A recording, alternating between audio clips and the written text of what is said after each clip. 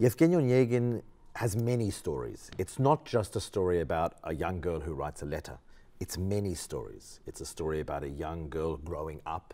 It's a story about a cynical man learning that he has to somehow come to terms with his emotional landscape inside of him. It's a story about people going from the country to the city. It's a story about snobbery. It's a story about communities. It's a story about time.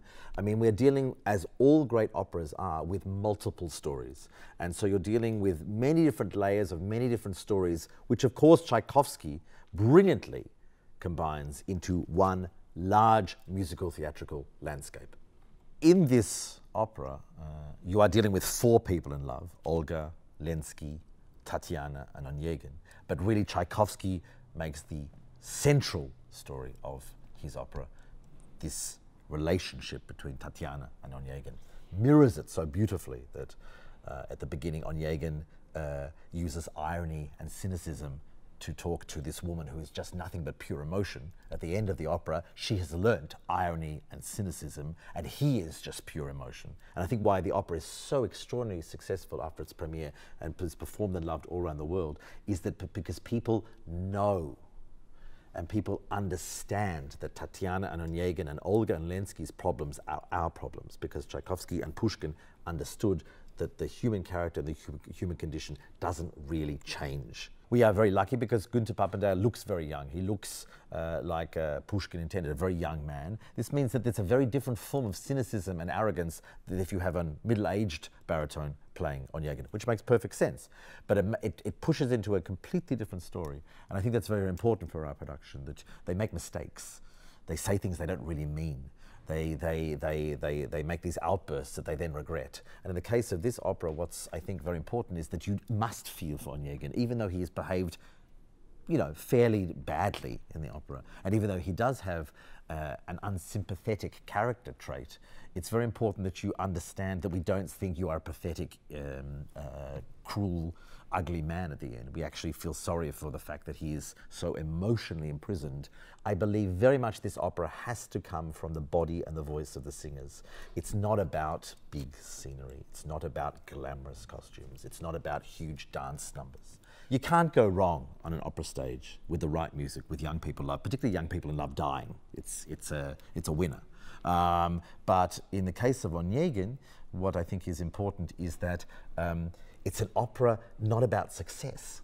It's not about the two lead characters dying. They don't have the release of death.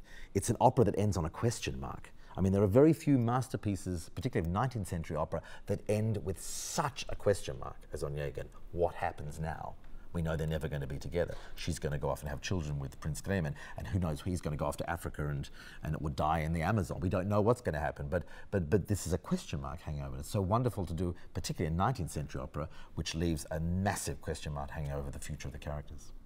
We now know, after Tchaikovsky's death, that Tchaikovsky struggled with his homosexuality all his life, that he used the characters, particularly the female characters, in a lot of his pieces, ballets and operas, to explore his sexuality through his music and through metaphors in a way like Tennessee Williams did in America in the 40s and 50s with his plays. They wrote extraordinary three-dimensional characters that are not drag characters. They're not the composer in drag.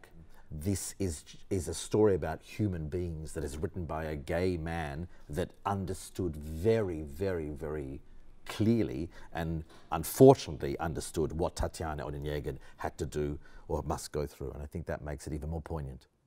I can't do opera productions unless I have singers that not just act, but inhabit, and this inhabiting means through their bodies. Opera is not just voice. It is voice and body. It's voice and body in space. This means that what the characters do with their bodies, how they move, how they react with the music makes opera such an interesting art form for me. Anyone can do an interesting set design, anyone can do interesting costumes, anyone really with a bit of talent can come up with a concept.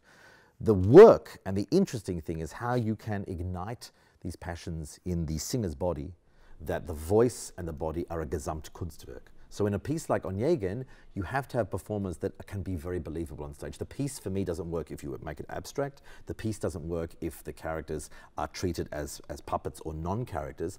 The piece works only through psychological realism, I believe. This piece. And with Asma Grigorian as Tatiana and Günther Papendale as Onegin, I have two performers who really inhabit through a great deal of ambiguity these characters and make it much richer and more ambivalent than I've seen for a long time.